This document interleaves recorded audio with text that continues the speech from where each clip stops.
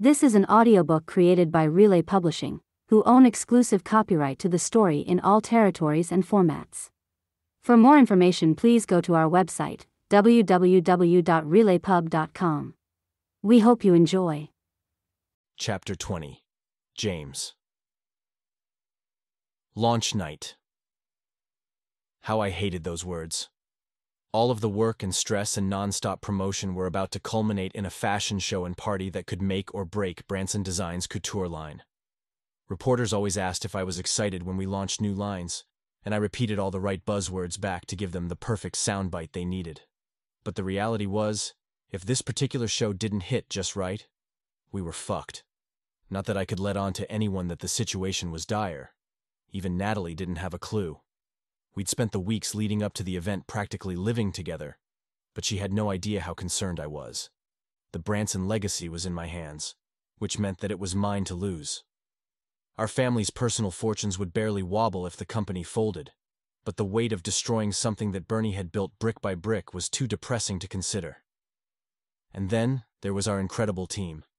Dedicated, hard-working people who would lose their livelihoods if my leadership wasn't good enough. The pressure of it all resulted in a tension headache that made navigating the chaos that much more difficult.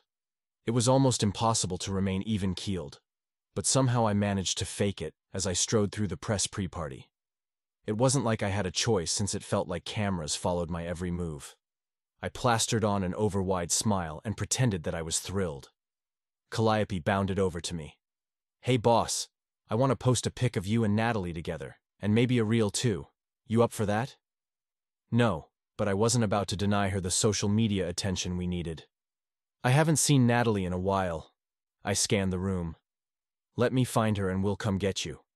In the meantime, can you make sure to get a photo of Bernie with Davina?"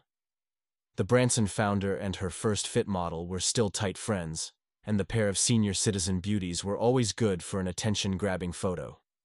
I set out to track Natalie down with a pleasantly bland smile still cracking my face. Crowds parted as I walked through the room, and I could feel the cameras pointed at me. It was one of the many aspects I hated about the social media age. I was always being watched. I waved off a few interviews with promises to chat later, feeling more worried as I realized that Natalie was nowhere to be found. She was the reason we were having a couture show. She needed to be present. Maybe she was nervous? One of the waitstaff pushed through the swinging door that led to the kitchen, and I was shocked to see Natalie before it closed. What the hell was she doing hiding out? I stormed over, ready to give her a stern pep talk, and felt surprise give way to horror when I opened the door to find MG looming close to her. Natalie's face flooded with relief when she spotted me heading towards them. "James, sweetheart." I could hear the tension in her voice. "Well, hello there, BJ," I said, deliberately mangling MG's name. I smiled affably and reached out to shake his hand. "I wasn't expecting to see you here tonight. Did Natalie invite you?" I knew that implying he couldn't get an invitation on his own would rankle him. "Oh, come on, James. Stop pretending you don't know me. And I'm here because your event planner invited me." He bared his teeth at me in a smile. "She clearly knows who schmatters in this town." The man was slurring. He took a step, then tripped on his own feet, and his hand darted out to grab Natalie in an attempt to steady himself. He wound up grazing her breast as he clung to her upper arm. Natalie looked at me with wide eyes, trapped like a rabbit in snare, and I felt my hands curl into fists. "Okay, you need to step away from her," I began, trying not to lose my cool. "Let her go." "Soft," MG said, ignoring me as he ran his hand up and down her bicep. "Do you like that?" Natalie tried to wrench her arm away, but he tightened his grip. "We could share her, you know?" MG leered at me. "I think she wants me. I've seen the way she watches me in class, and it's obvious that this girl likes to fuck. Am I right or what? I bet there's enough of her to go around." My fist connected with his face before I could even process what was happening. MG went down hard, his reflexes no doubt dulled by all of the alcohol. He stared up at me from the ground, one hand clutching his chin in shock. "You—" For a moment I was so shocked at myself that I just stood there, frozen. I had just lost control at the most important event of my life. Me, the guy who never lost control, had gone into a full-on rage at MG's crude, insulting words. When the hell had I become this guy, the one who couldn't keep a handle on himself? And what the hell kind of damage would this cause if anyone saw the head of Branson Designs decking a fashion icon? "Oh, buddy, you are fucked," MG said from the ground as he manipulated his jaw. It felt like he was reading my mind. "Oh, you are so fucked. Wait till I—" He listed to the side as he got up, and I wasn't sure if it was due to the alcohol or aftershocks from my punch. "Where's a reporter?" MG hollered, looking around. "Have I got a story for them?" Damage control. This has to stay contained no matter what. I could not allow this to be the big story of the night. I took a fast step closer to him to block him and jab my finger in his face. "Listen to me. The only story here is how you've been sexually harassing your student. Do you really want to have your own personal Me Too moment?" MG still looked dazed. I got a little worried about just how hard I'd hit him. "My word against hers," he finally managed, and my hands curled into fists again.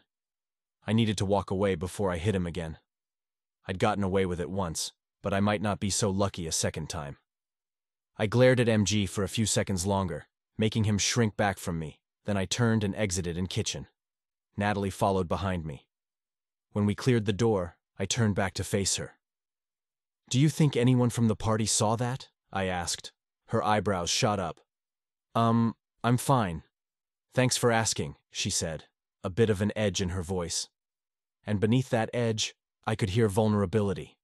She rubbed her hands over her arms like she was cold, or like she felt the need to protect herself. Shit. Of course she'd been shaken by that. What MG said was disgusting. No wonder she looked rattled. "I'm sorry. Are you all right?" I asked. She softened, giving me a half-smile that looked tired but real.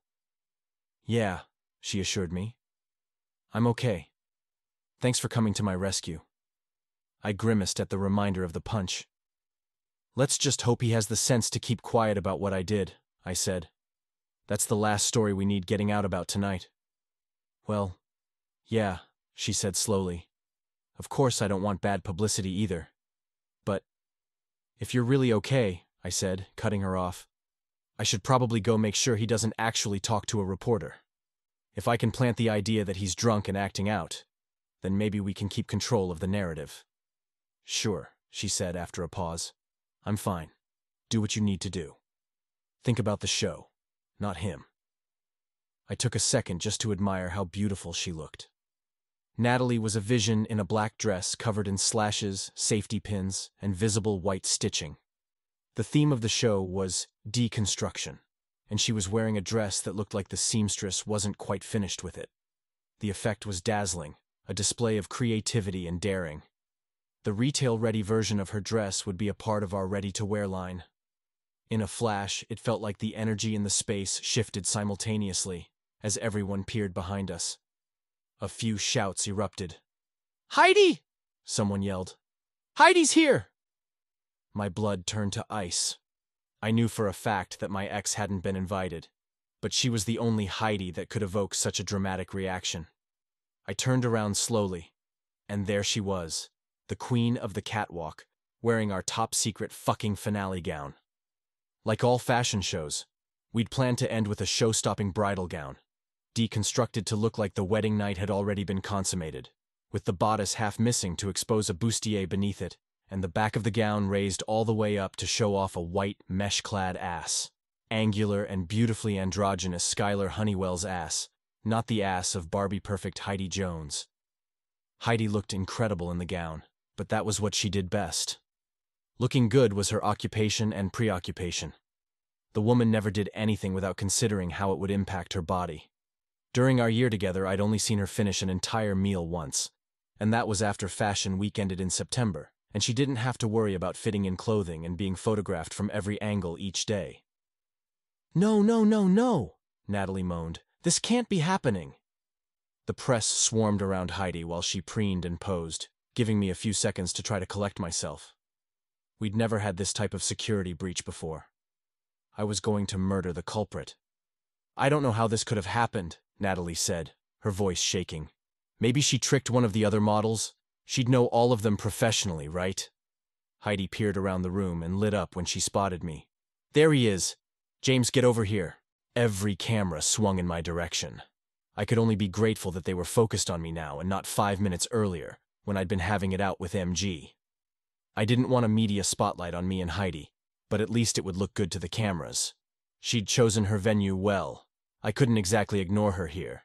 Calling her out would just turn this into a scandal that would detract from the launch of the line.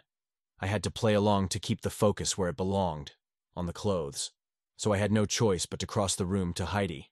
Thankfully, she was standing in front of the Step and Repeat banner covered with the Branson logo, which meant that every photo of us would result in good press. The woman knew how to market. I had to hand it to her despite my fury. The man of the hour, looking gorgeous, as usual. Heidi giggled when I reached her. She slid her arm through mine and dropped her head to my shoulder. Okay, people, do we love my dress or what? The dress someone had stolen from us. I punched down the rage bubbling up inside of me. Keep calm, smile, and pretend that this was all part of the plan. Don't make a scene. Or more of a scene. A cheer went up around us to answer her dumb question. Of course they loved it. Natalie had designed it. The gown was perfect. That's a wedding gown, right? A voice called out from the crowd of photographers trained on us. Heidi giggled and nodded, glancing at me with the faux coquettish expression I was way too familiar with. She used to try it on me whenever she wanted something. Hey, James, you got something to tell us? Another reporter called out, and everyone laughed. Big-time reconciliation, or what? The stunt was heading in a very wrong direction, but it wasn't like I could just announce that I'd sooner marry a rattlesnake. Not in front of a media audience that adored Heidi. No, I needed to control this, give an answer that satisfied the mob while not giving anything away. Let's just say we still have some secrets, but you're going to have to wait until the catwalk to find them out, I said, with as much fake cheer as I could muster. My eyes shot to Natalie, and her expression was open-mouthed shock. People booed good-naturedly at my non-answer. My boyfriend likes to keep people guessing, even me. Heidi giggled and squeezed my arm. I hoped I didn't noticeably flinch when she called me her boyfriend. I glanced at her and narrowed my eyes so that only she could see. Yes, seems we're all a bit surprised today. But even as I said it, I knew it would be good for the company and the new line. The fashion bloggers would be writing about us already, but if we could get the gossip bloggers to spread the word, including pictures, then that could be the spark needed to make this all go viral. Hey, James, you got more wedding dresses for us today? Another reporter called out. Is this your way of telling us you're launching a full bridal line? The crowd applauded and I hid my frown. We'd always considered adding a bridal line, but now if we ever did in the future, it would forever be tied to this moment. Hell, Heidi might even try to take credit for it. But that was a problem for down the road. This night still needed to pay off, or there wouldn't be a future for the company, with or without wedding dresses. You just have to wait and see, I teased, pulling out all the stops on my acting abilities. I hoped my expression looked believably happy. Heidi and I locked eyes, and I tried to channel my rage so that she was the only one who could sense it. But she either didn't notice or didn't care as she giggled, then leaned closer to give me a kiss on the cheek. She kept her lips pressed against me while the flashes around us made my vision swim.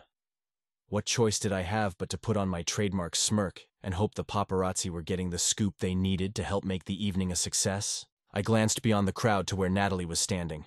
Her shoulders were hunched, and her face looked pinched, no doubt thanks to the way her world had just flipped upside down within the past 5 minutes. Punching that bedbug of a human MG and Heidi crashing our show in Natalie's finale dress? How much more would we have to deal with? I found myself starting to move towards her without any conscious thought. If it hadn't been for the hold Heidi had on my arm, I'd have walked away completely. I gave my head a quick shake to clear it. That was the second time tonight I'd seen Natalie, and just reacted, without thinking it through. It made me uneasy. Since when was I impulsive? Since when did I act without thinking? Since when did I lose control? Since Natalie. I had to get my head back in the game. I looked around the room and spied Calliope furiously punching at her phone. She grinned at the screen, then glanced around the room.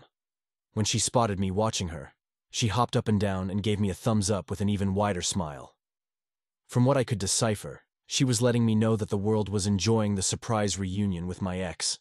That would put eyeballs on Branson, which was exactly what I wanted. Exposure like this, fake as it may be, was priceless in a crowded marketplace. I felt a genuine smile spread across my face at the thought of all of the social media attention we were going to get. And this was even before the show.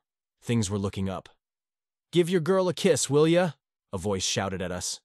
A chant started to kick up around us. "Kiss her! Kiss her! Kiss her!" Heidi leaned closer to me with her eyes shut and her plump lips puckered. Part of me wanted to look over to Natalie, to check in, make sure she was okay. But that was an urge I needed to suppress. This night wasn't about making sure Natalie was okay. It was about saving the company. I had to stay focused on that goal and not let anything distract me, not even Natalie. When this was all over, she'd understand. Staring into Heidi's face, I braced myself to gently grasp her chin and give her the quickest, most brotherly peck imaginable. When I looked to where Natalie had been, she was gone. This was an audiobook created by Relay Publishing, who own exclusive copyright to the story in all territories and formats.